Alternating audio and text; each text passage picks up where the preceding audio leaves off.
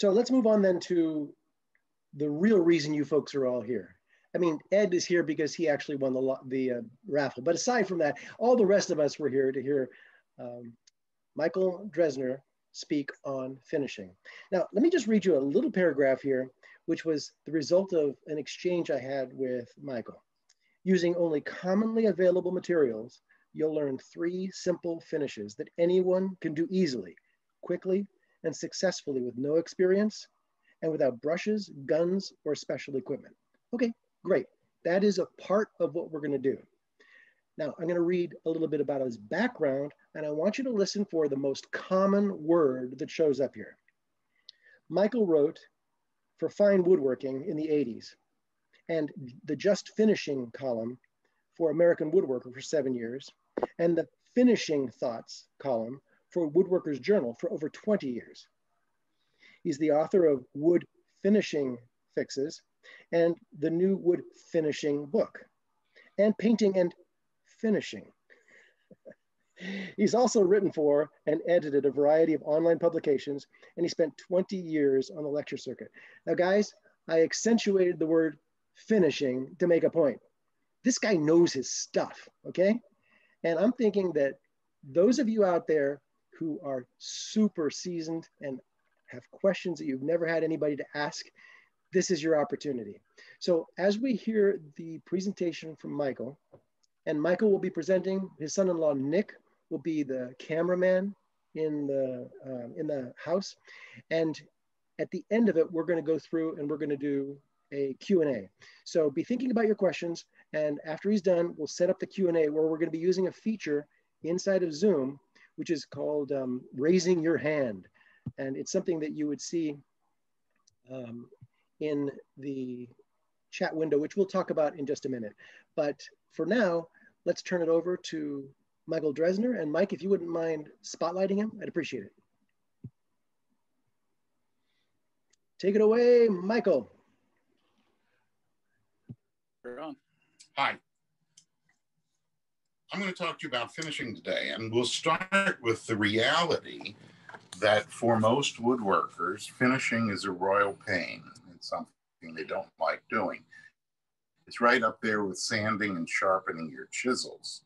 So for that reason, what I want to do is teach you ways to finish that are very fast, because you don't want to spend a lot of time doing it, that are very easy, because you don't want to spend time on a learning curve, that require no special equipment, nothing more than rags and Scotch-Brite, and that are very effective, beautiful, and even one that's incredibly durable. So we're going to start with some of the weaker ones and move on, and I'm going to teach you some interesting finishing techniques. The first thing to consider is if you were to take a spray gun, for example, and take any solid piece of wood and spray a nice even coat on the entire thing, what you would end up with is a good coat of finish on the flats, and everything on the end grain would have absorbed in. It would take you 2 or 3 coats to catch up to the point where everything's uniform. But getting a uniform film is the goal of finishing. So how do we get around that? Well, the easiest way, obviously, is for your first coat of finish, take the object and immerse it completely in a tub of whatever the finish is. Let the wood absorb as much as it possibly can, not only on the flats, but also on the end grain. Then take it out and wipe off anything that wasn't absorbed. You will now have a uniformly sealed piece of wood, and that's your objective. For that reason, I generally start with something akin to that for the first coat on almost any finish I do. So here's the simplest one.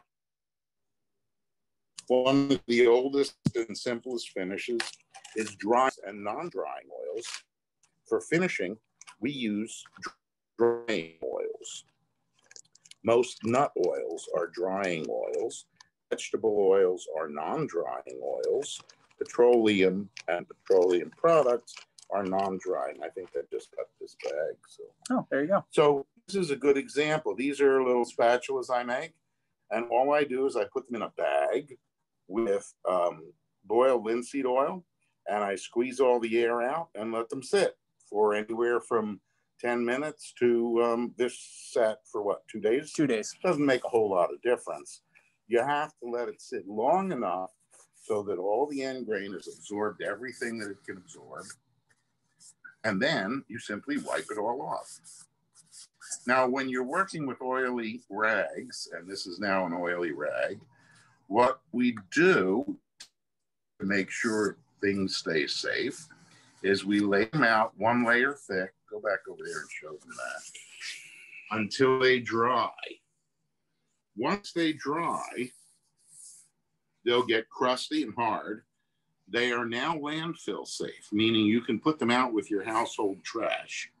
Now, the reason we do that is that if you were to crumple up something, a rag or even paper, with a drying oil on it, you have the potential for spontaneous combustion.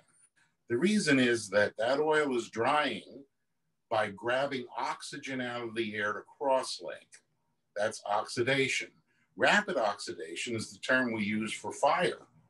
But even slow oxidation is exothermic. It's giving off heat. If that heat is trapped in the pile of rags, it can get to the point of autoignition, meaning it can catch on fire without any flame. But if you open it out 1 layer thick, all that heat evaporates off, so you never have a problem. So that's what we do when they're dry and crusty, which will take 2 to 3 days, depending how wet they were. You can throw them in your trash. So this is just a piece of maple. Now here, this is a piece of maple raw. You see what it looks like? And this is what it looks like after it's been soaked in oil. So not only does the oil seal the wood, it also makes it look quite nice. Ooh. I use this for all sorts of things. Cutting boards, for example. Here's one that's about, what, 10 years old, right? Yeah. This is my pizza board. It's about 10 years old, and it still looks fine. And there's nothing more on here than boiled linseed oil. When I do woods like this is mahogany. I generally don't like doing cutting boards out of open pore woods, but when I do, I may oil it to get the appearance, but after that, I'll seal it with paraffin. So this has been sealed with paraffin, which fills up the pores, makes it easier to keep clean. You understand what I mean by paraffin? Everybody know what I mean? We're going to assume yes and keep going. That's paraffin. Gulf wax, yay! You'll find it in the grocery store in the canning aisle. All you do is melt it, brush it on, scrape off the excess. Let's get rid of this because it's leaking. Yep. And, all right, let's put all of this over here. So really the simplest finish out there is oil.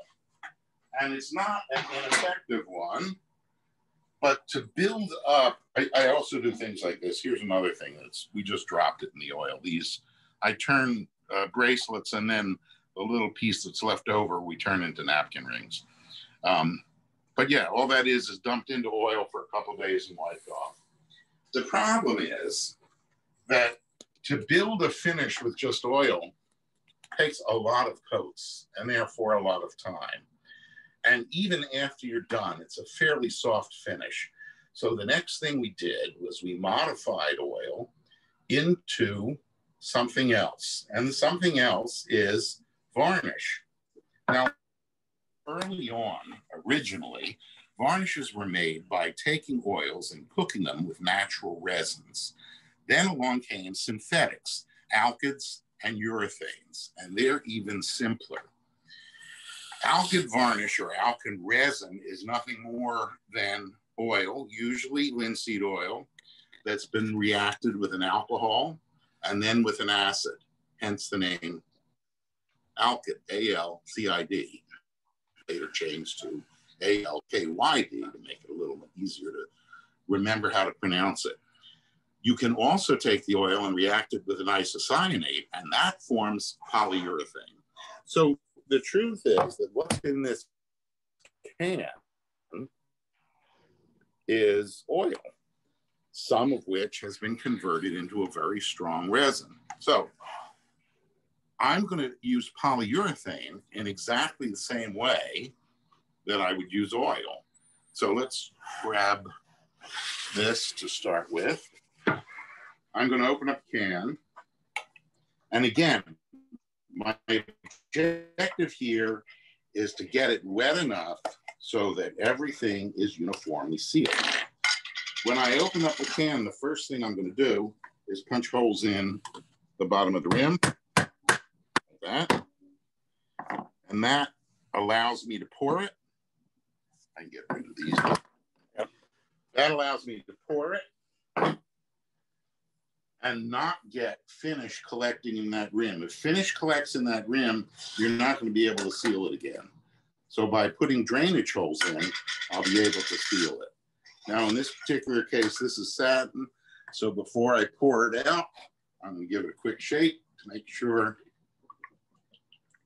it's fairly uniform.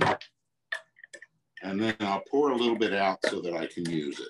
It is really not a good idea to work directly out of the container of finish, because if something goes wrong, you will have contaminated the entire container.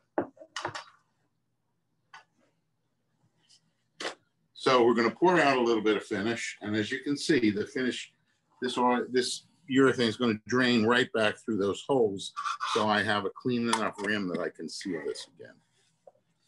So here's what I'm going to do.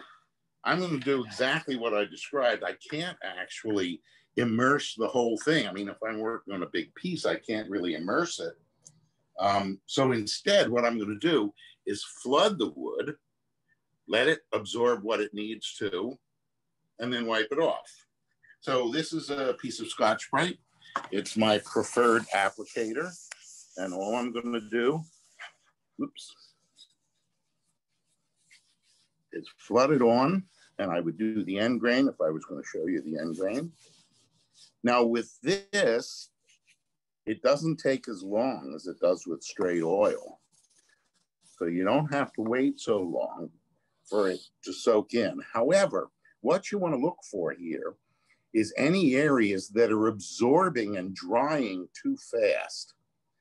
If you see areas that are absorbing and drying, keep them wet for a few minutes. I like to keep it wet for at least 5 minutes.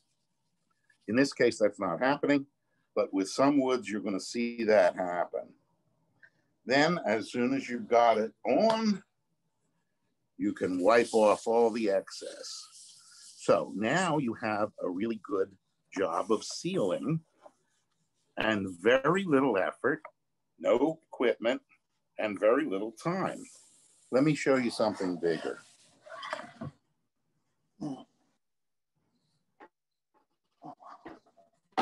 Let's see.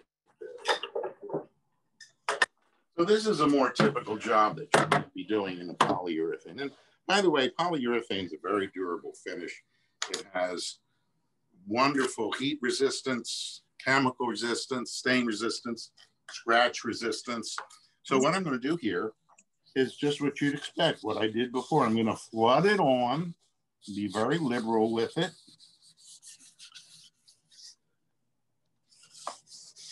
And then wipe it all off. Now, I don't have to worry about dust settling in it. I don't have to worry about brush marks. I don't have to worry about sags and runs from spraying, because I'm going to wipe it all off and it'll be nice and smooth every time. Now this takes very little time. I'm going to do the whole door so you get a sense of how long it would take to do a door. And I'll wipe it all off.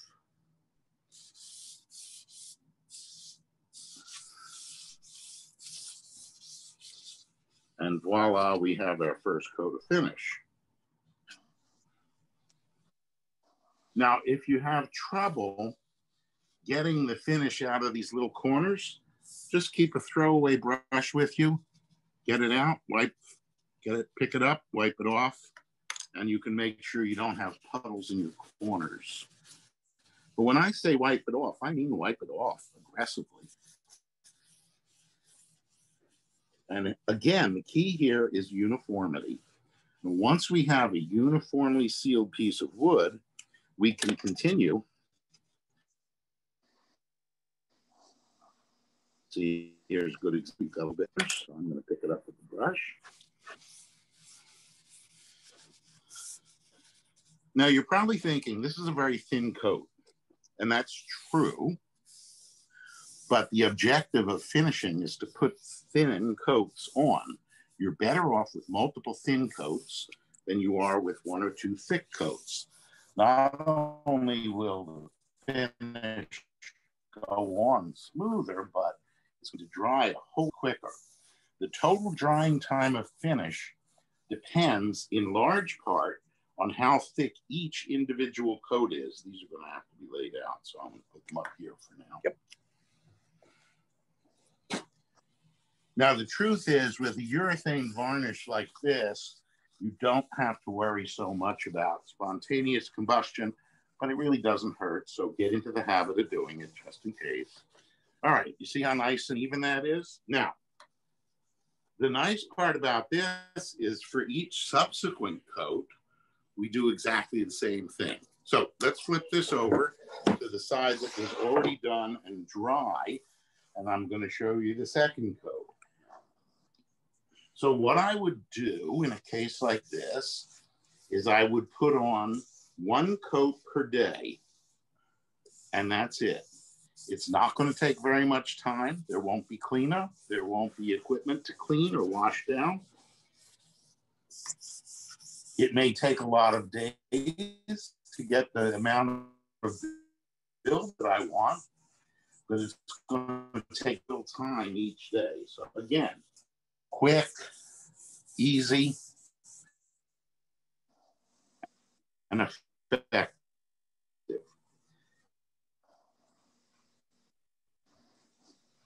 You're not going to have coats because you're not going to have adhesion unless you let it go for more than, say, a week. Short of that, it's simply not necessary. You can just go right over it. So very little time, very little effort, no sanding, a nice smooth finish, and no skill required. So what do you think? Is that simple enough? And you end up with a polyurethane finish, which is rather durable finish.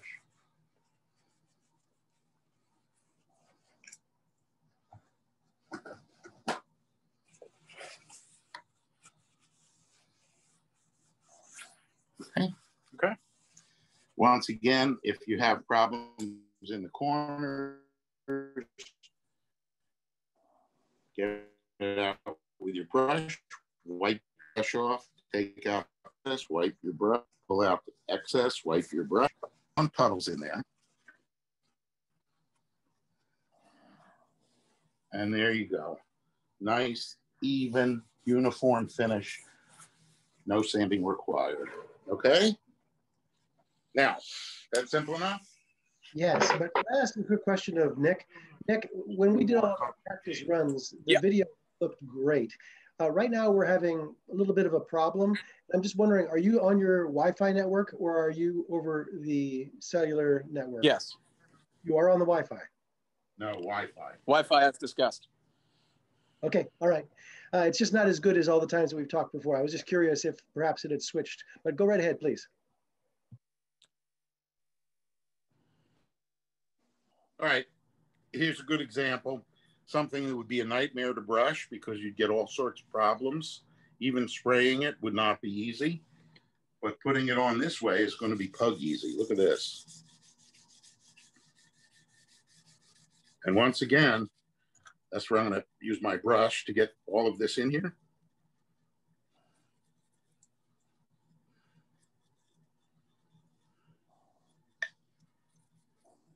And then I'm going to wipe it all off.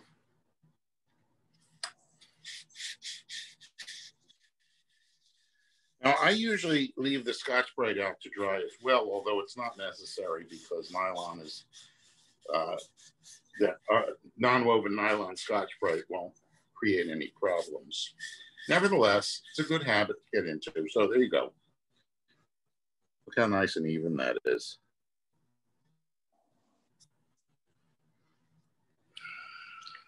No, Travis, I see some questions popping up in the chat. Do we want to handle those now or just wait till the end? Actually, we can handle them as we go. And since you know the flow of Michael, if you're seeing those questions, why don't you just go ahead and interject them as you feel appropriate? I'll do what I can. I saw some rapid fire ones. Like one of the questions, what are we using to apply? We use Scotch Brite. Either gray or white. Gray or white. So, and there was a couple other questions. I'm sorry I missed them in the chat. One is, we'll is come back only to the questions oil soaking in well. or the resins as well? That's an interesting question. And the answer has to do with the wood as well as the material. So here's the rule of thumb on that. If the molecule is too large, it won't get into the wood. If it's very small, it will soak in. So what are we talking about? Well, we look at the size of molecule and express it as a molecular weight. With linseed oil, for example, the molecular weight is about 750, which is way small enough to get down into any wood, even dense woods. Soy oil comes in at around 350. Shellac comes in at about 1,000. The upper limits at where things start to sit on top of the wood instead of soaking in are somewhere around 2,000, which is about what lacquer is. After that, you don't get good wetting. If you've ever played around with waterborne or water-based finishes, you will notice they just sit on top and you don't get that nice color wetting that you get with smaller molecules. And that's because water-based molecules, the molecules they make for water-based finishing, often go 250,000 to 1 million and larger. That's too big to really get in. The second consideration is the wood itself. As you know, there are some woods that are denser than others. So the denser woods are going to need a smaller molecule if you want it to impregnate than the looser woods. It's something like poplar will absorb almost anything because it's very spongy. Does all that make sense? Now, the real question that you haven't asked is, does that really matter? It matters insofar as changing the color and appearance of the wood, but ultimately, whether you have finish way down into the wood or just on top is kind of irrelevant, isn't it? Being it's only the surface you're really worried about. Yeah. And once you get it sealed, you're going to be building on top of the surface. And that's the finish that you're going to be looking at and feeling. Does that make sense? Yes. Another question was, does the wipe-on system work if stain is added to the finish? Added to the finish? You mean like mixed in with the finish or as a separate step? I'm reading you literally what was then. So just answer what you choose. Yeah. Okay, if it's added into the finish, yes, it works. If it's a separate step, it works if you stain properly. And most people don't, unfortunately. So what does that mean, to stain properly? The correct way, the best way to put stain on is the same way you just saw me put finish on. Flood it on liberally, then wipe it all off. You only want in the wood what it was able to absorb. If you brush stain on as if it's a paint, you're going to have problems down the road because that stain doesn't have the integrity of paint. If you do that, yes, there's a possibility that you can remove it or move it around when you apply the finish with Scotch Brite. But again, you notice that I'm using white, which has no abrasive in it. So it's not likely you do much damage with that. But as long as you stain correctly, you should not have any problem. Again, after the stain is dry, you should not have any problem with this method. Now, with dyes, there's a different rule. The rule with dyes is you don't want your first coat to be the same solvent as the dye. Does that make sense? Wow, if you put water on top of a water-soluble dye, it's going to bleed. So we don't do that. We use dyes that have a different solvent base than our first sealer coat. After that, you can put anything you want on it. Once the wood's sealed, it's sealed. Okay? Yes, Pigment stains have a binder, a sealer, as part of the stain. So they're not a big issue. Yeah, Michael, let me ask you a question, because we're getting really interesting questions, which could be held to afterwards if you feel this is disrupting your flow. I know you were trying to cover the three simple methods. Pardon? Don't care. He doesn't care. I don't care. No. Okay, so how do you handle the grain being raised without sanding? Oil does not raise the grain of wood. The only thing that raises the grain of wood are polar solvents. There are really only two things that we use that are polar solvents. The most polar one is water, and the other one is alcohol. When we get to shellac, I'm going to deal with that. And we're just about up to that now. So now for oils, you don't need to worry about raising the grain because it's not going to happen. For other woods, it's usually not really an issue, because if the first coat of finish raises the grain, then you're going to lightly sand it to get it smooth, and it won't raise again. It only happens once. The problem people go through is they intentionally raise the grain with water, which you can do. There's legitimacy in that. And then they sand and their work. If you look at the surface under a microscope, what you've done is shred those wood fibers. When a polar solvent like water hits them, the fibers stand up and then they dry. And when you feel it the next day, that's that fur that you're feeling. It's little fibers standing up. Well, if you were to re-sand with sandpaper strong enough to shred the wood again, you're going to be chasing your tail. Every time you put water on it, raises the grain again. So if you raise the grain, you go to your final sanding, then you flood it with water, you wipe the water off, you let it dry overnight, and then you go back and defer it. And what I defer it with is usually something like 400 grit or finer. And what I do, and I don't have any sandpaper, but I'm going to show you, I literally wipe it like that. And that's all it takes to smooth it. And that's all you want to do. Deferring it is a lot like shaving. You want to cut the little hairs off, but you want to stop after that. You don't want to go any deeper. I know this because I shaved once. You need to raise the grain, and why? There's almost no situation in which you need to. The only one is that if you're using, and even this is rare, if you're using an alcohol or water-soluble dye, and you raise the grain, and then seal the wood, and then sand it back, there is the off chance that you can get tiny white dots where you sanded through the fiber and the stain or dye didn't go deep enough into it. Most of the dyes we use nowadays, that's not a problem, because they're much better than the anilins that we had when I started in this field. We're on the 3rd and 4th generation of dyes already. And these, we don't have those problems with. So for the most part, I would be a little surprised if you had any real reason to raise the grain. But if you do, and if you want to do that, just remember, don't sand after that. You don't raise the grain until you've gone to your final or your finest sanding paper that you're planning to use before finishing, and then go way finer to remove the fur. Does that help? Yes, thank you. Okay. So Michael, have you done your first of the 3? And was that basically flooding, wipe off, and then time in between over a course of several iterations?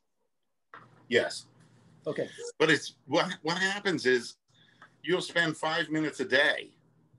That's all it's going to take you to do a coat. And there's no cleanup, and there's no, there's no technique involved. It's so fast and easy that you'll find that it may take a lot of days to get enough buildup that you want, but it's not going to take a lot of time. It's very, very little time and very little effort. I'm a very lazy person, so I've always looked for the simplest, most efficient way of doing everything. So we can trust your advice. With finishing.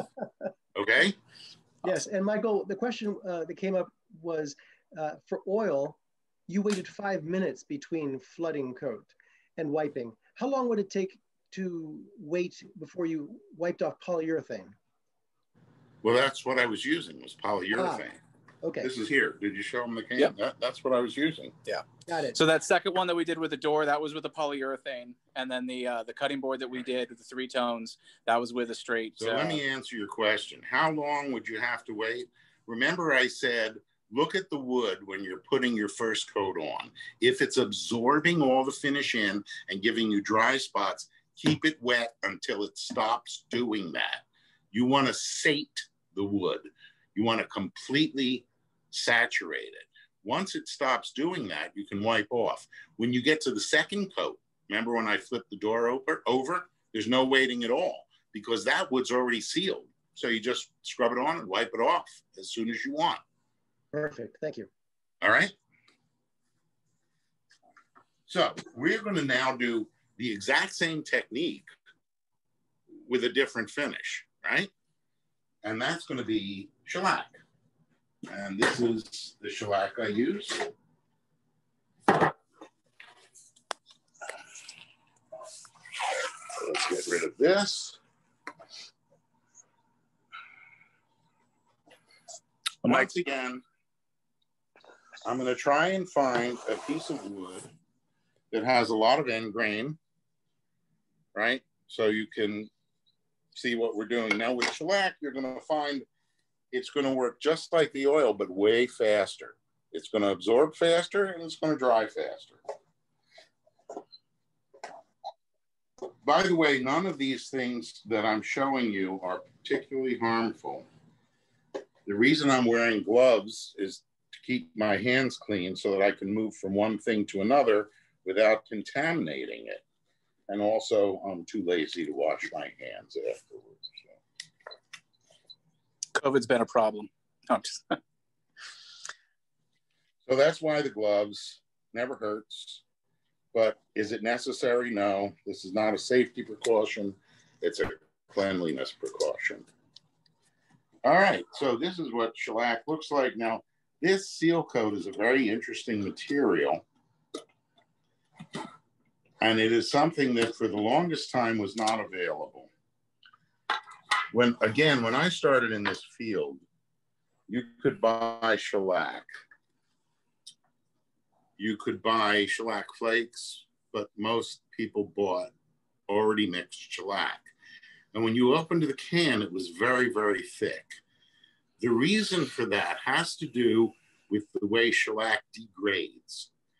As soon as shellac comes in contact with alcohol, it doesn't need oxygen, the can doesn't need to be opened. Once shellac and alcohol come into contact, it starts degrading the shellac resins and converts them into shellac esters, which are softer and don't dry as fast. Eventually, you'll get enough converted that when you go to put the shellac on, it stays sticky forever and ends up with a soft film. The thicker the material is, the slower that process is. So they used to sell 5-pound cut shellac, which was very thick. You weren't supposed to put it on that way. They did it that way so it had a long enough shelf life to be practical. So you had to thin it. We would always feel that it would be awfully nice if we could sell shellac at the correct consistency, but that wasn't possible until around 2002. And in 2002, a new patent was issued for a process that prevented shellac from going through that esterification that it goes through. In other words, they made a long shelf life shellac, and now they could cut it to where it was really usable. What is usable? This material is cut to about 25% solids. That's perfect for flooding it on, wiping it, for spraying, for brushing, and for French polishing. It's the ideal mixture, and that's why they sell it that way. So this particular material, seal coat, is de-waxed and it's made of what they call 5C resin, which is the resin covered by that patent. So this was a sea change for all of us. I mentioned de-waxed, and I want to show you why I use de-waxed shellac. This is de-waxed on this side and shellac with wax, and I'm going to shake it. You see the difference? You understand why I use de-waxed shellac whenever I can? Clear. Okay. It's clear. All right, so I'm going to do exactly the same thing here that I did with the oil. In fact, I'll tell you, sometimes I cheat and just dip the part in there, but I won't do that today because that's, well, that's cheating. So once again, I'm going to take this, I'm going to flood it on the end grain. And you're going to see, you see this? This is flat grain. Look at the end grain. It's already absorbed in. So I'm going to keep it wet, keep wetting it. I'm going to keep going back to all the end grain areas as I do this. And when I've got enough so that it's not soaking in so much anymore, I'll wipe it off. But once again, same technique, but this is with shellac. Now, shellac is a wonderful material, very interesting material. It's a natural material, of course. It's made by little bugs called Lassiferlaca that look like an apple seed. They're about the same size, color, and shape as an apple seed. Once again, once I'm happy with it, I'm just going to wipe it all off. And now I have a nice, smooth, evenly coated piece of wood. Hey, Michael, since you are wiping off the first coat, there was a question that came up, which is, what about bleeding out after wiping the first coat? Shellac doesn't bleed out. What about the oils? There are certain woods that oils will bleed out of, but if you noticed, with the oil, I used straight oil. I didn't put any solvent in it. You will have almost no bleed out problems if you use straight oil, or if you use straight varnish, which you saw I used right out of the can. The problems you have is when you try and thin it.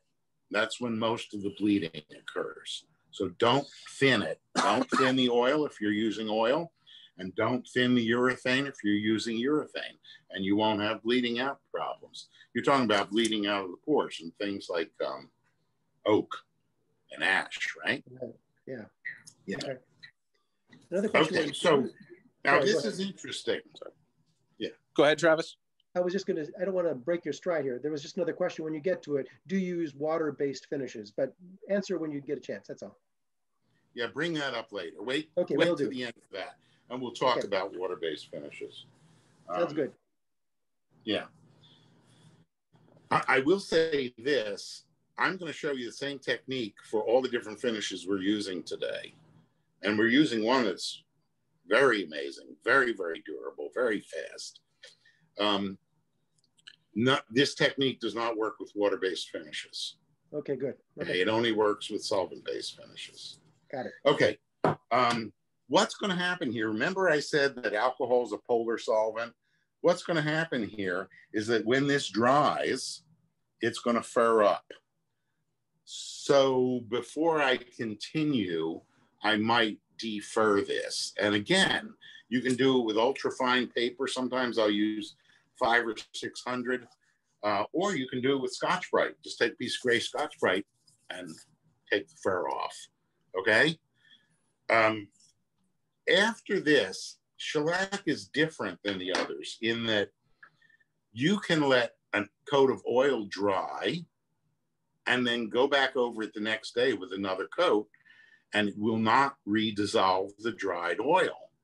That's not true of shellac. So shellac, you can only flood on once. If you try and do it again, you're going to redissolve what you put on, and you will be just treading water. So if you want to build a shellac finish, you then have to switch to another method. Now that can be spraying. You can just buy a can of shellac. And by the way, when you buy shellac and it says shellac, in a can like this, it's going to have the wax in it. But if you buy a can of shellac that says shellac and it's an aerosol can, it'll be de-waxed. They won't tell you that, but you can trust me, it is. Why? Because they found that the wax clogs the little aerosol tip. Right. So they've always only used de-waxed in aerosol cans. There you go. There you go. Or you can resort to something else. You can resort to French polishing. Did you want to see French polishing, or is that? I'm going to look at Ed. I'm looking at Ed Gladney here. Ed, do you want to hear French polishing? Jeff says yes. Okay.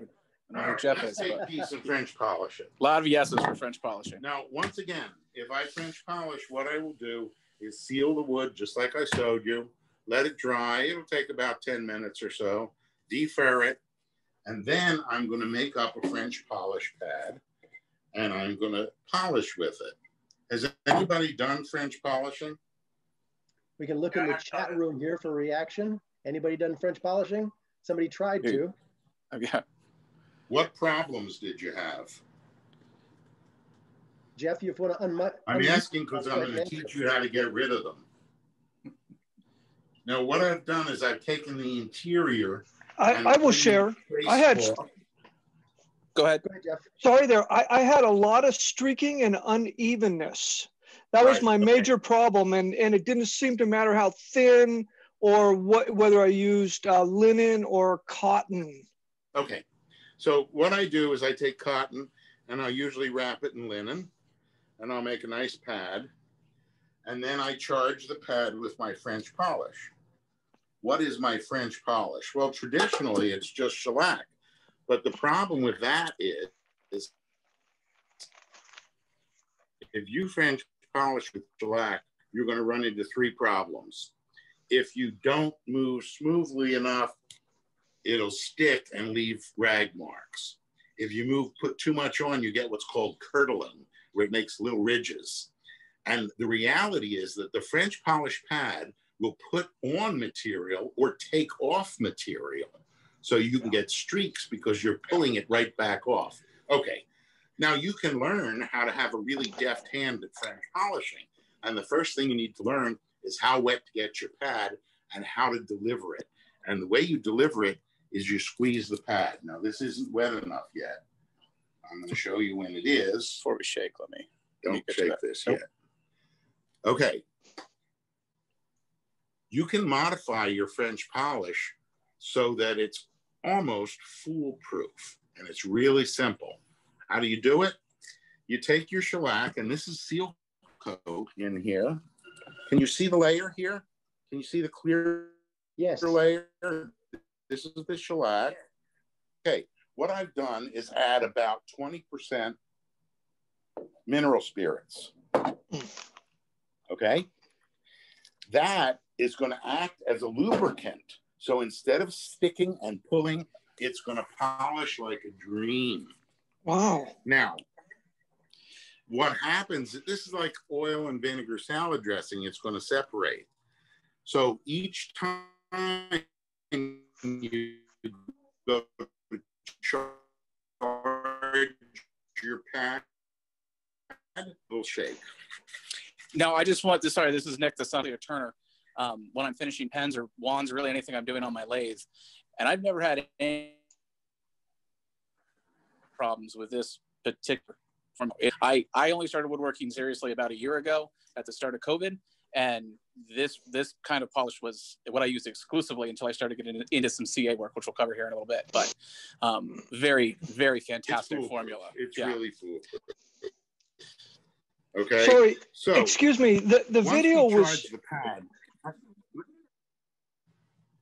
Go ahead. Yeah, I was just going to say the video, at least where I was viewing, was completely pretty much stopped after you. I think, did you say you shake it? Yes, you have to shake it. Okay. Because it'll separate out. See, now it's all not separated. Got it. But it'll separate out. So every time you give it a quick shake, you charge the pad, and what your objective is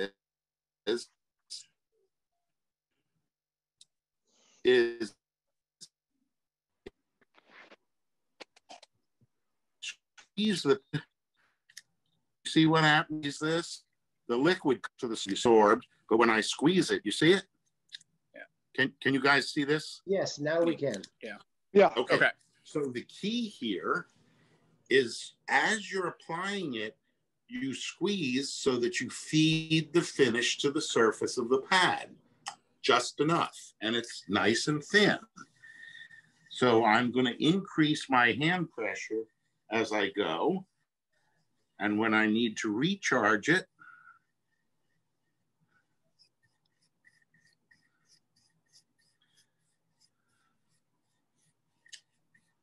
I'll stop and recharge it.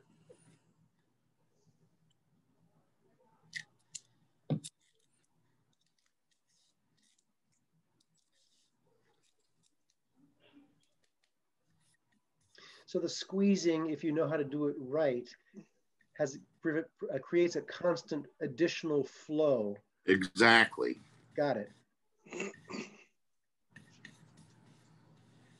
Now, what I just did, all that back and forth stuff, you couldn't do that with straight shellac. It would have given you bands. But with this stuff, you can. Trying to get the best shot I can, but I know video quality has been going down for some folks here. So okay, so nice even coats here. All right, you understand? Yes, we do. Thank you. You can continue by spraying, or you can continue by French polishing, or you can change your finish. Shellac is a really wonderful base for almost any other finish. So let's say, for argument's sake, you wanted to put lacquer on. I would do my first base in shellac. Flood it on, wipe it off, and switch to the lacquer. Or switch to polyurethane, the same way we put it on the raw wood and the finished wood. You with me? Yes. Shellac is a really nice universal finish that goes well under almost anything else. Okay? Very handy stuff. I was going to do this in shellac as well, but I don't think we need to. I think we're good. Yeah. Are we all good on shellac and French polish, everyone? We're getting a question. So by the way, there's a video out there that I did. It's about 5 minutes long, showing how to French polish, beginning to end. If you find it, watch it. It covers all your questions. Yeah. Travis, I saw a couple questions pop up, but I didn't read them in time. So one of them says, so there's no pumice. It's just scrolled off. Hold on. Listen. So there's no pumice on the French polish pad? No. What is the point of that? Do you know what the point of it is? No, I don't. I'm a literal reader. This is an old technique where you're working with open pore woods. So instead of taking the time to fill the pores or seal the pores, people would just French polish and add pumice so that it would fill up the pores. It's just making mud out of your shellac. Got it. I don't recommend doing that. There we go. If you want to fill the pores, there are a number of really good ways to do it. In other words, if you want to do a closed pore finish on an open pore wood, use pore filler. What type of pore filler should you use? I'm going to show you one a little bit later if you want the pore filler to be clear. However, in most cases, what we use is an opaque pore filler. The best ones, absolute best ones out there are Timbermate and Goodfilla. Okay? You'll find them in most of the woodworking stores. Those are gypsum based and there's no binder in them. Now, why is that important? Because if you put a binder in your filler, you have to worry about whether that filler is compatible with the next coat of finish. If there's no binder, you don't have to worry about it. Secondly, it means you can mix any type of colorant into it and it'll accept it. So those things are wonderful. They're also rejuvenatable, meaning if they dry out, just add water to them, close it up and come back the next day and you'll have nice manageable material. They are sold the thickness of putty. When you want to use it as pore filler, thin it out to whatever you like.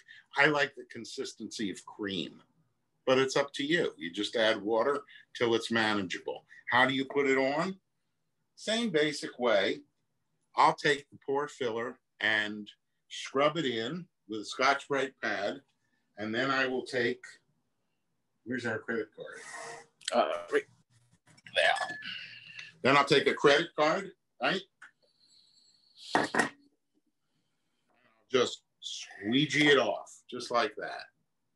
Let it dry overnight, give it a quick sand, and you'll have a beautiful pore fill.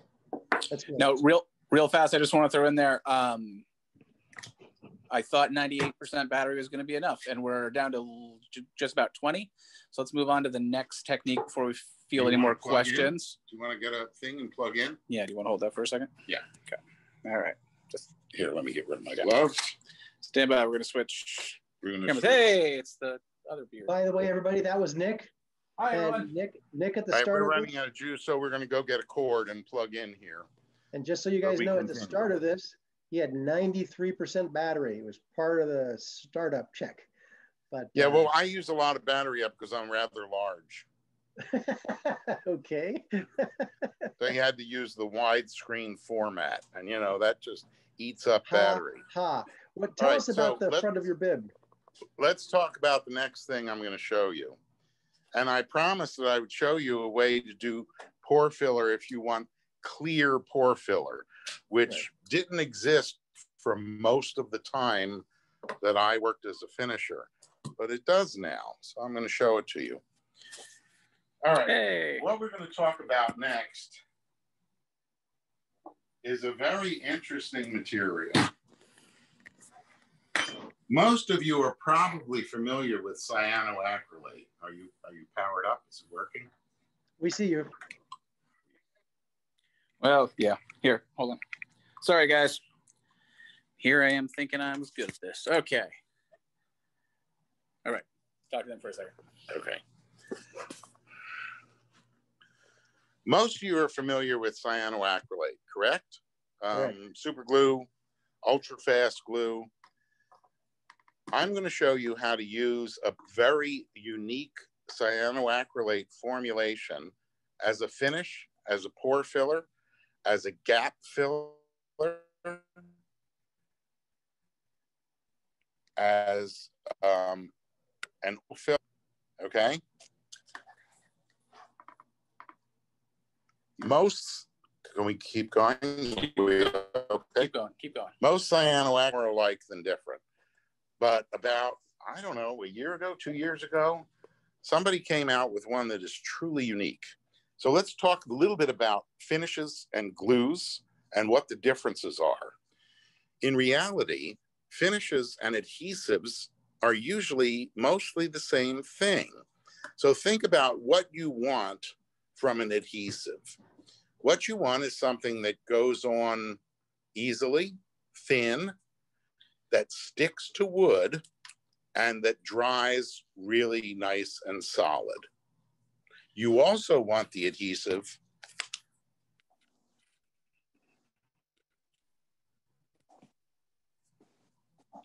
I don't know.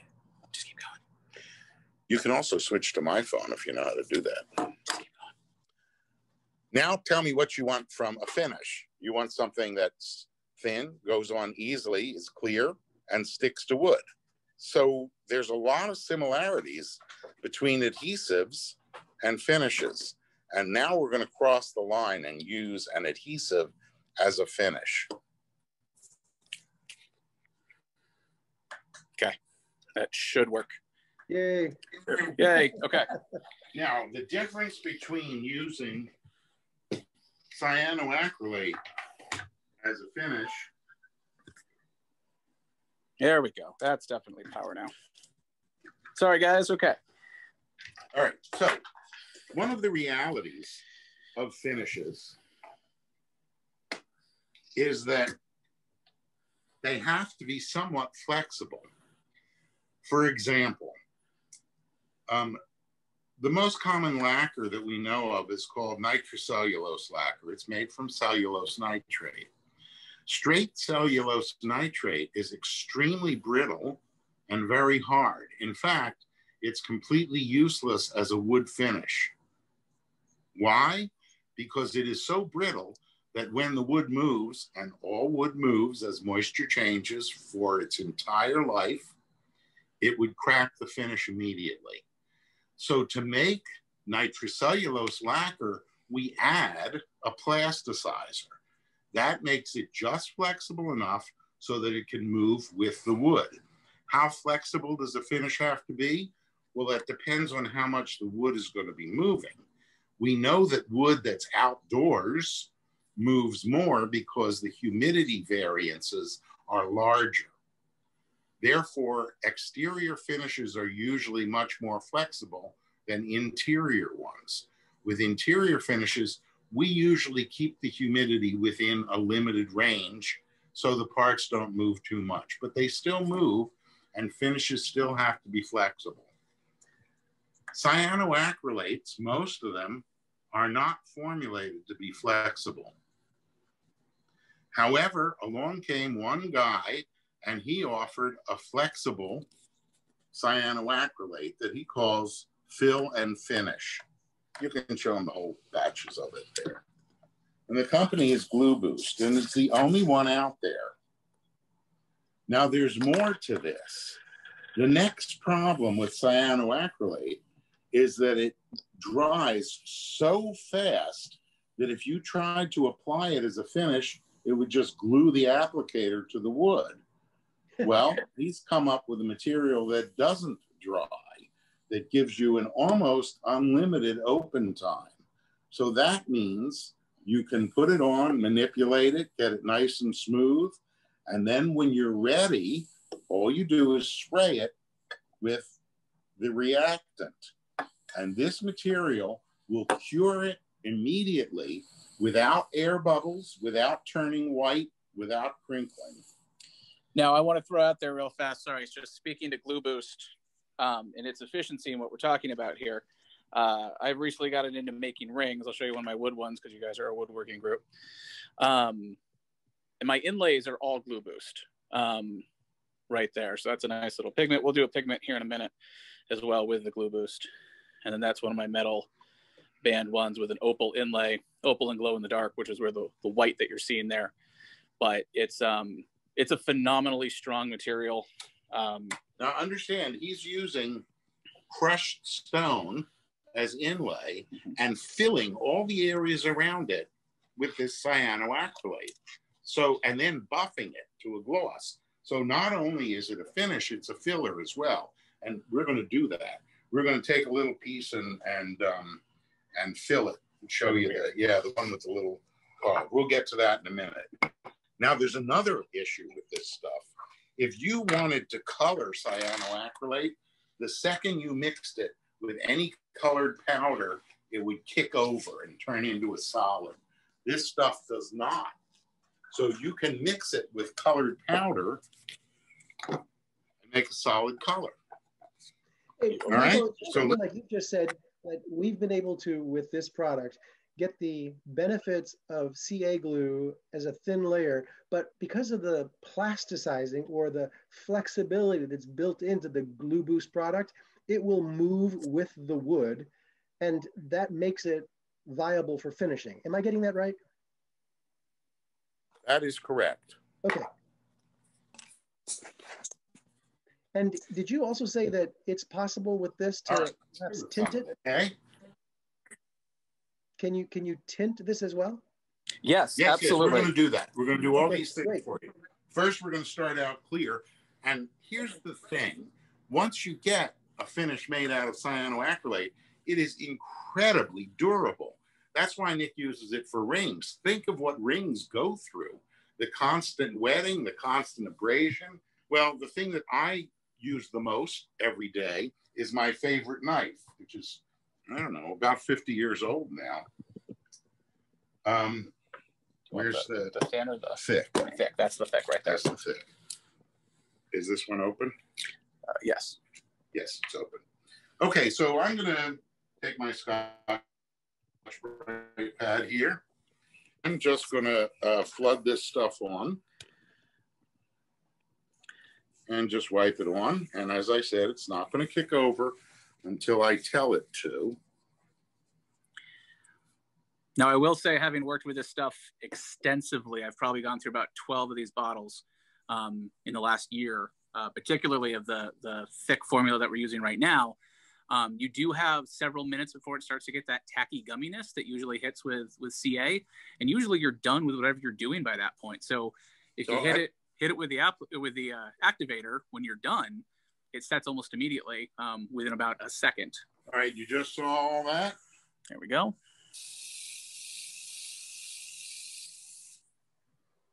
And in about 2 minutes, that's going to be dry. Is it dry to the touch yet? Dry to the touch. Dry to the touch already. Is that fast enough and easy enough for you? Yes. And that is a durable finish. Now, what I would really do on this one is I would now sand it lightly, just to smooth it up a bit, and then put 3, but probably just 2 on this one. Okay? I mean, if you want, I'll do that. But obviously, once you cure it, you can put another coat and another coat and another coat. But it is a good idea to rough up the surface a bit. And in most cases, I would just use some Scotch-Brite and rough it up with that. Smooth it and rough it. And as you can see, I'm working on it right away. So there you go. It's an incredibly durable, incredibly fast, easy finish. But there's more that we can do with this. This. We're doing more. Let's do this first. Okay. So remember, I promised you could fill the grain of open grain woods. This is Apitong, if you're familiar with it. And for whatever reason, guitar makers are hell bent on having clear pore filler. I don't personally understand it, but so I've just put some down, and I've taken a squeegee. My old debit card. Yep. If it wasn't your old debit card, it is now. And I'm just going to. Yes, exactly. And, you know, I'm going to throw out there, guys, just as so I work for the Kroger Corporation, and the gift cards that are there at the, if you guys want cheap squeegees, the gift cards that Kroger's get are non-inventoried items. I mean, you can just take them off the shelf. I mean, don't take the thousands so like, but if you just need 1 or 2 old gift, I'm gonna spray it, and in about a minute or so, I'll be able to sand it, Michael, and have clear filled pores. Michael, that's this remarkable. Because it's inert. Hold on, this because it's inert is compatible under any other finish. So you can get clear pore filler and then go to whatever finish you want. High tech, low tech, you name it. The guitar makers use this often. Some of them are using it to fill the pores and then going into things like polyester, urethanes, acrylics, lacquers. All right, what else can you do with it? Ever do any inlay with commercial inlay strips like this? Sometimes they have little gaps. Let's do a thin one for this. Okay. This comes in thin and thick. So for this, I'm going to use a thin one. And what I'm going to do is I'm going to pot this just the way I did before.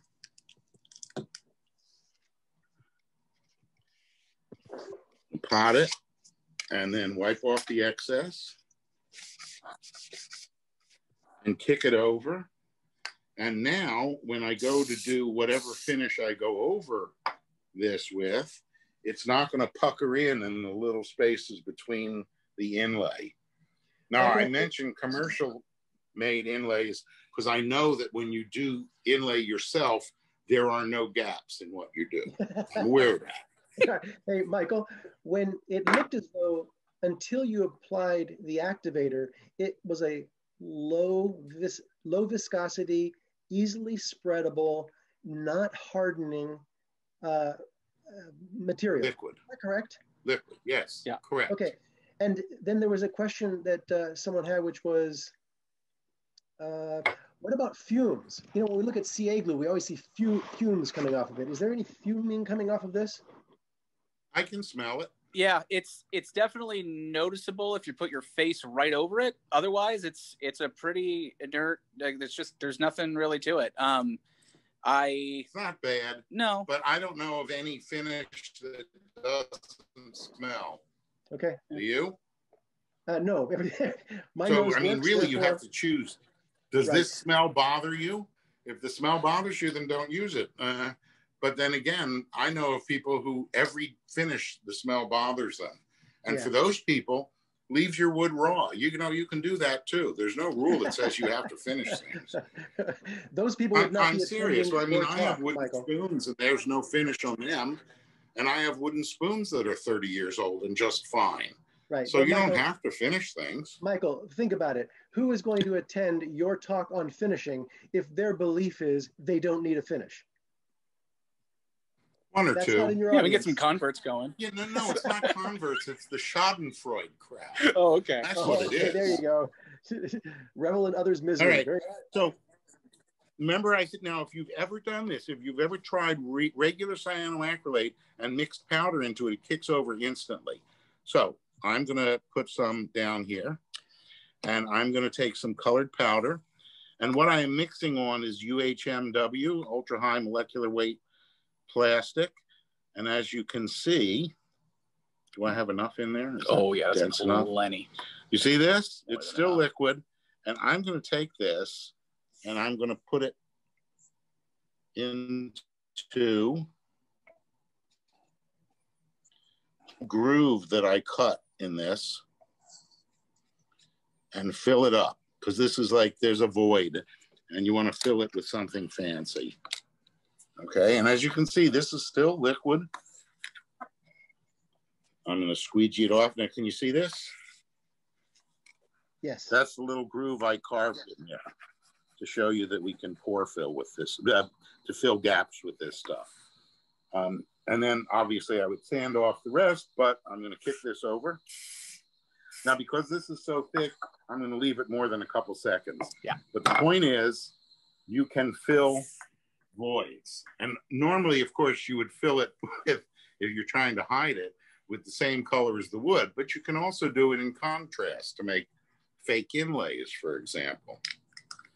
I'm going to show you one more thing. What was the other thing I was going to show them? We did core filler, we did the gouge, we did, I don't rightly remember. I don't really remember either. We did the inlay. Cool. We might be a question. This is even good for stuff like, in terms of durability, if you have something like a little goblet that you actually want to use and drink out of, and you don't want it destroyed, the finish destroyed, this will do it. It's extraordinarily durable once it's cured. And it's the right flexibility for wood, but it's very, very hard and very tough material. Is it a unique product in the marketplace, Michael? Are there other? It is at this point. At this point, there is only one person selling it. The guy who makes it, that's Rick, and his company is Glue Boost, and it is a unique product. And I can tell you that it's very rare that I run across unique products. Now, for decades now, every single company that sells finishes or adhesives, because I'm also known as an adhesives expert, has been sending me samples of their newest, best, most different material. I get to see them all and I get to play with them all. This one is unique. I've never seen anything quite like this, to the point that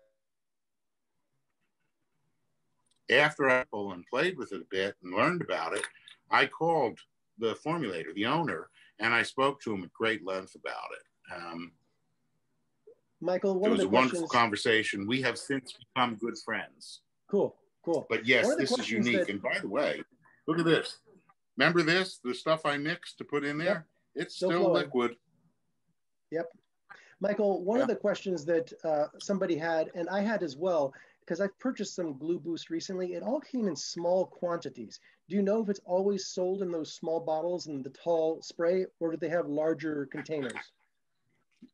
We're going to let Nick answer this. You know, it's a funny story. It's funny you should ask that, Travis, because literally the other day when you and I talked, I was emailing Rick myself asking if he, because I use, like I said, I use so much of this in my shop all the time that I was asking if he sold in larger quantities, and he does not at this time. That's what he said. Not yet. Not yet. Not at this time. Not yet. Got it. So hopefully here in the future, because I wanted to buy by like the gallon because that's what I go by.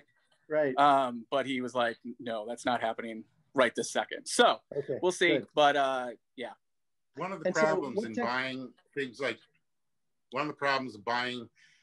this in bulk is sticker shock.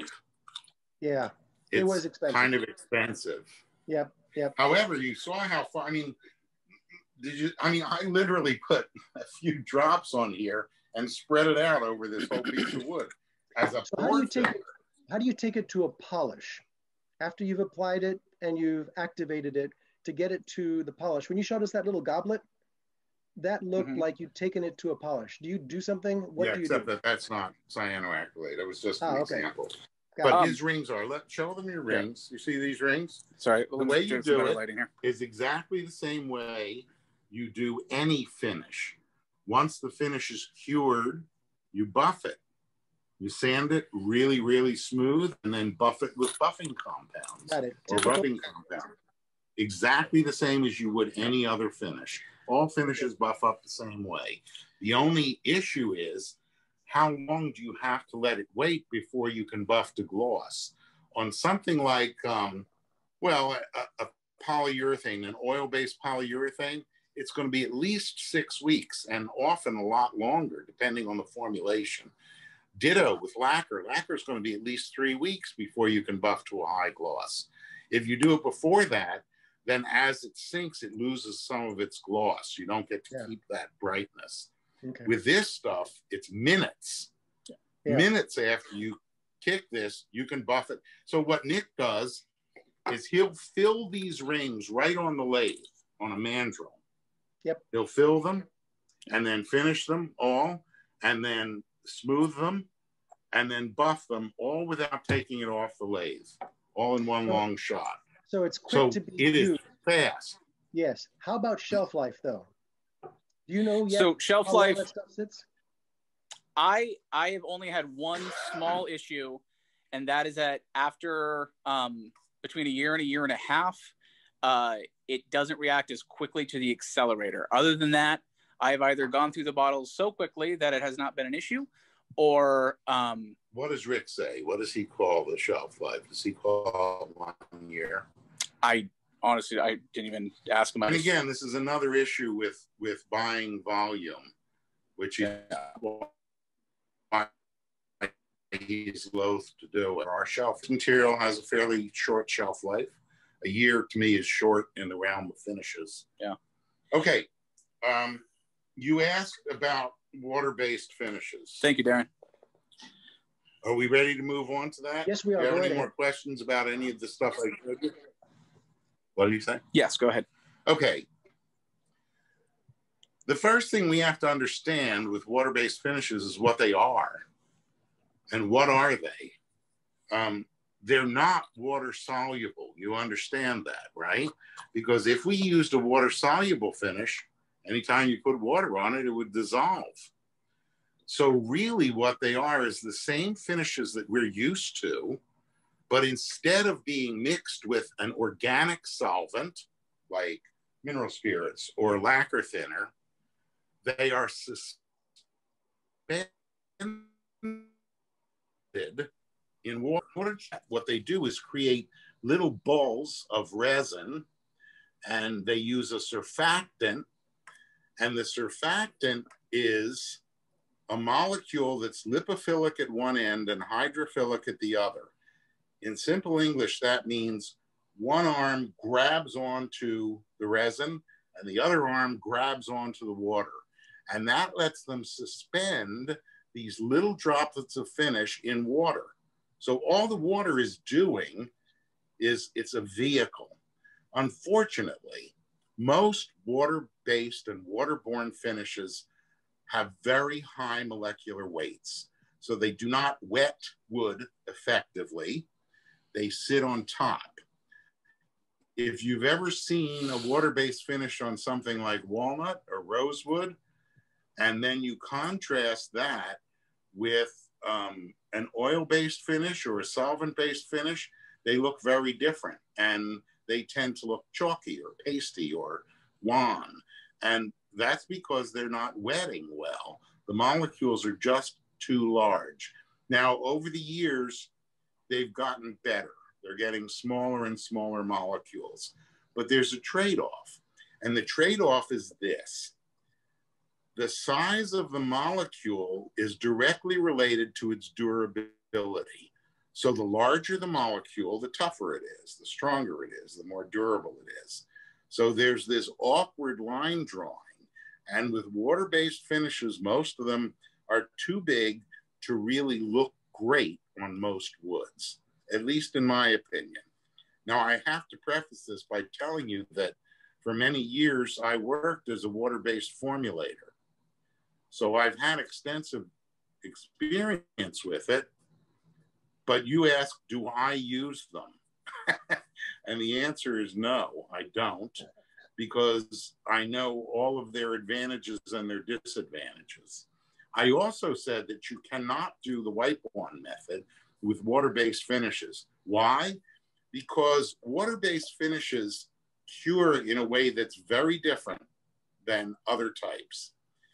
In solvent-based finishes, there are two different curing methods. One is called solvent evaporation, in which the molecules stay the same.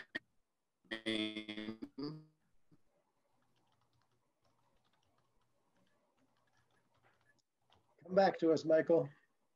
Evaporate is the spaghetti pot model. What? What's going on? For about 10, 15 seconds there. Could you just repeat that part again?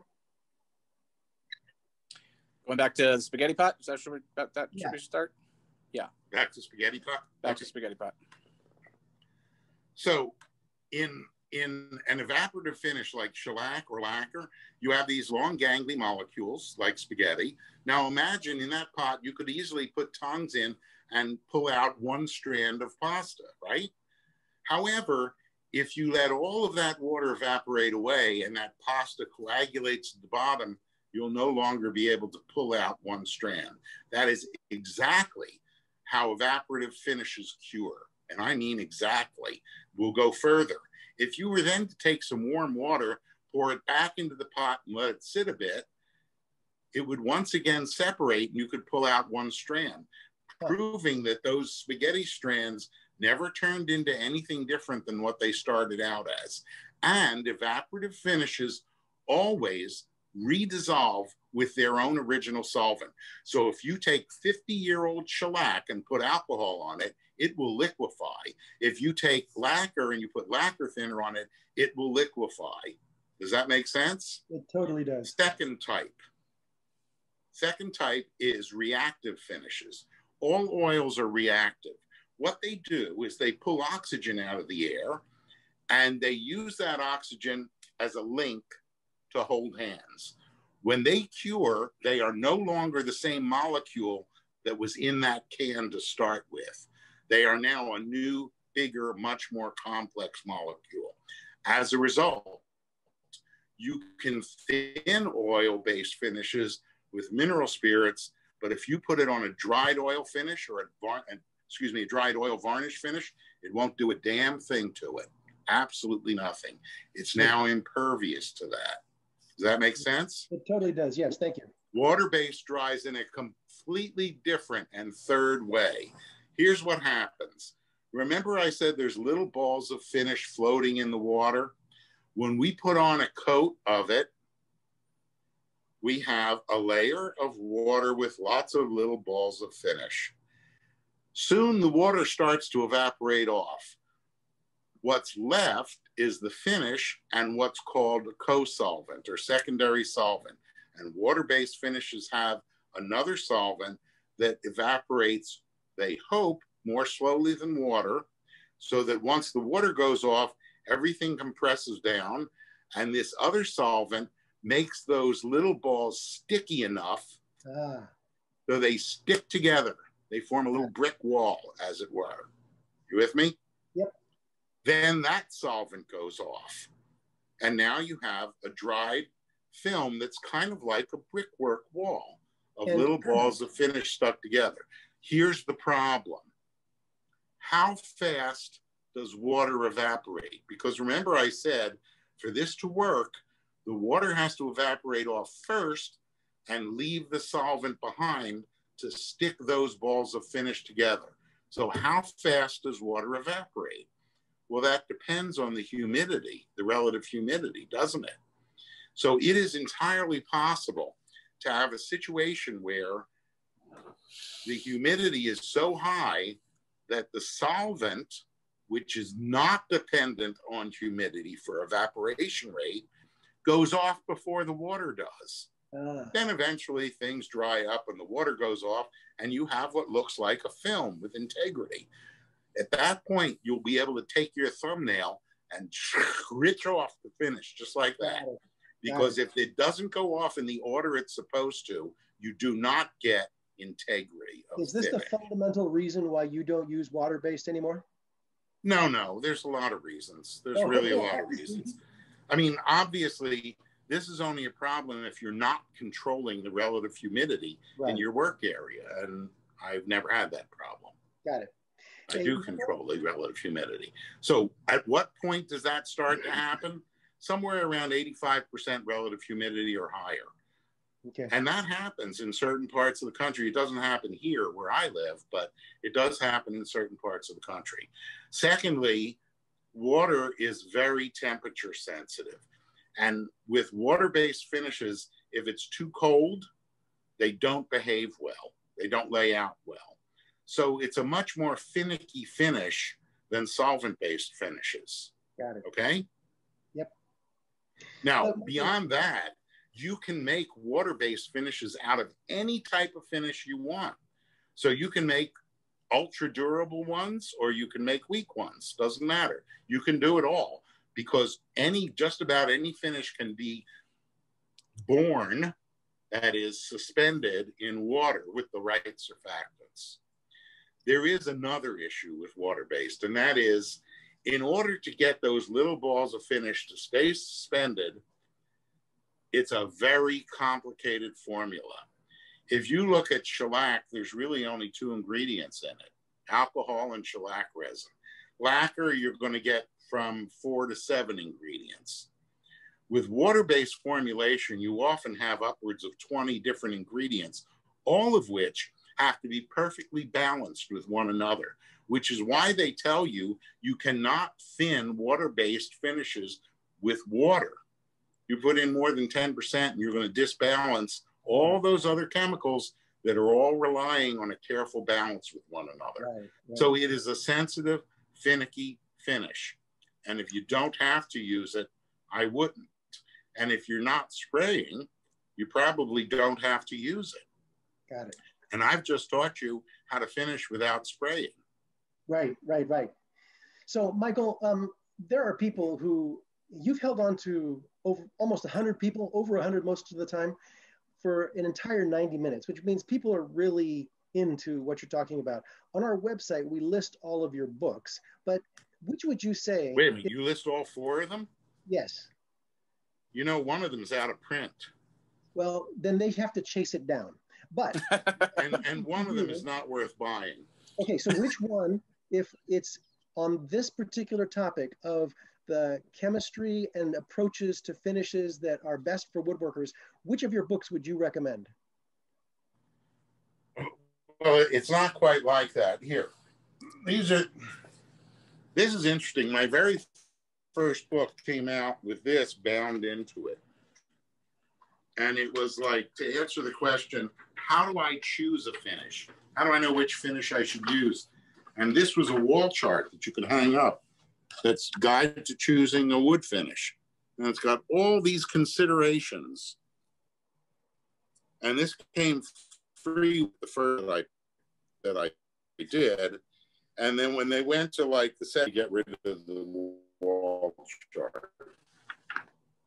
So instead, when I did a remake of that book, I simply, oops, this is the wrong one. I simply shrunk the chart down and printed it in the book. So this book, the new wood finishing book, is a textbook, meaning each chapter is a step. So the first chapter is choosing a finish. Then there are chapters on application, on spraying, on brushing, on touch-up, on stripping, on rubbing out. Process? I'm sorry? One more time? Steps, as in steps in the process. Yeah. It's chapter by chapter, step by step. This is a textbook. That's all it is. The problem with a textbook is that if you forget something, it's difficult to look it up in a textbook if you don't remember where it was.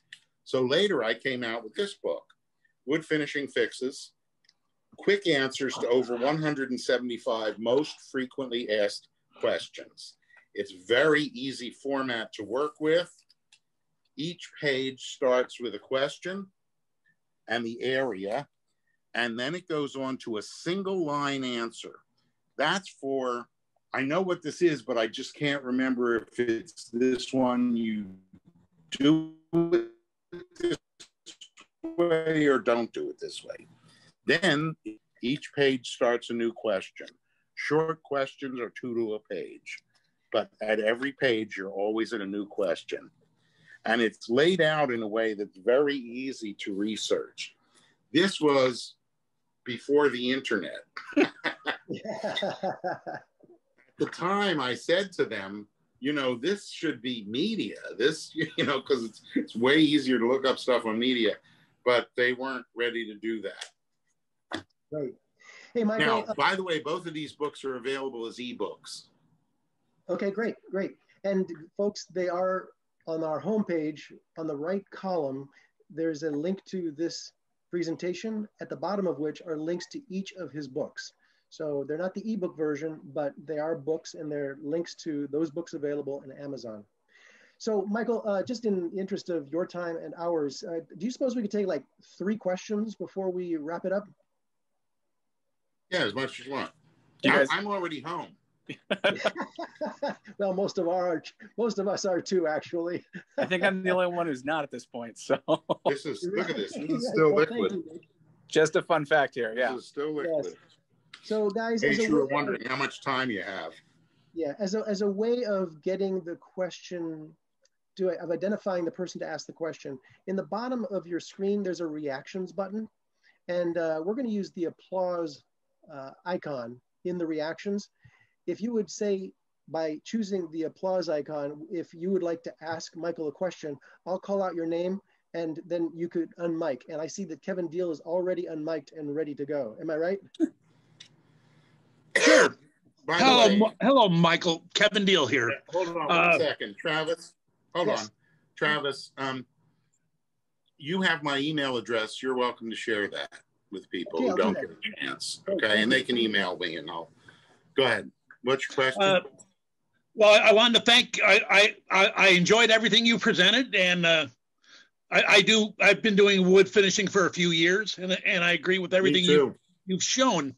I really like the information on that glue boost. I'm gonna have to give that a try for smaller projects. You're known often for teaching people how to sand properly, though, and you didn't get into that at all today. If someone was doing, say, working with shellac in a period furniture type piece, do you agree or disagree that you'll get more color from the wood with a scraped finish versus a sanded finish? From the wood? No. I mean, when you look at something like this, okay, this is raw, this is oiled. That color came from the oil, right? Yep. I mean, that color came from the oil. This is not, it has nothing to do with sanding, scraping, whatever. There's an inherent problem with scraping, you know. Which is? If you have a box like this, you could scrape it. right? Yep. How are you going to scrape this? And the rule with scraping and sanding is you can do one or the other, but not both, because the surface of a scraped wood area is different than that of a sanded one. So if there's any part of it you're going to have to sand, you got to sand the whole thing, or it's not going to behave the same. Scraped wood surfaces will take stain differently and take finish differently, because in the process of scraping, what you're doing is compressing and closing up the pores. Does that make sense? In the process of sanding, you're doing just the opposite, And frankly, I want the finish to go somewhat into the wood. I want it to have a good hold and grab on so that it's not likely to chip off later. So I'm not a big fan of scraping. Okay. And again, there's the second inherent problem that almost nothing I make is square. I mean, I was a guitar maker for 40 some years. They're not square. Got it. Yep. Okay. A second question is, what do you kind of stain do you like to mix with your timber made wood filler? You can mix anything with it. You can mix dyes, you can mix pigments, whatever you want. Okay. All right. So, Michael, we have a person that wants to ask you a question. What do I do? Almost nothing, because it comes in like 14 different colors. In fact, good filler now comes in powdered form. There's no, you add the water yourself. It's just a powder in a bag. Even easier. Hold that for a second. Oh, go ahead. Yeah. Okay. Anything else? And this one comes from the person who actually put us in touch with you and is responsible for getting you onto our agenda. Dell would like to ask you a question. Go ahead, Dell. Dell, you can call me anytime. What the hell are you doing it here?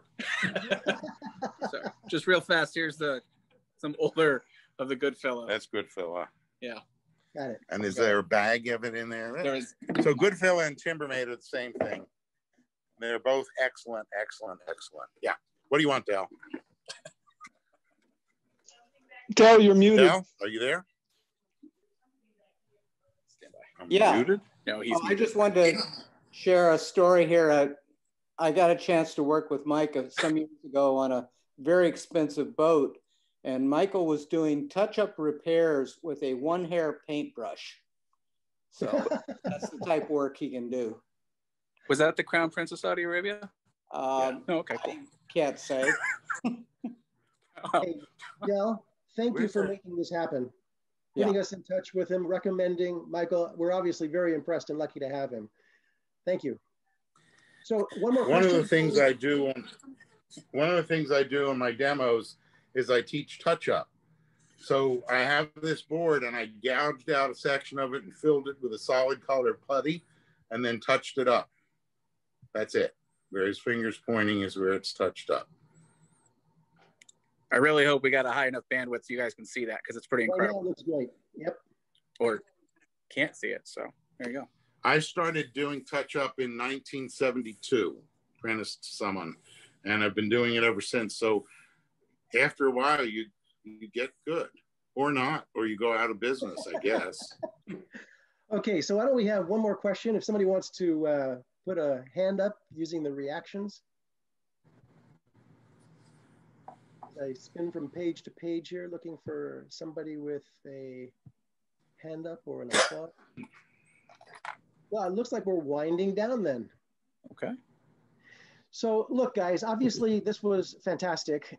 Michael, we probably could have taken hours of insight from you. We got a really good dose. We've got your books. And if you don't mind, we're going to keep you on our short list for looking at a future conversation in the future. Thank you so much for doing this. My pleasure. And everybody, thank you very much for being here tonight, and hope to see you again in not too long from now. Have a good evening, everybody. Have a good night, guys. Thank you, Michael. Thank you, Michael.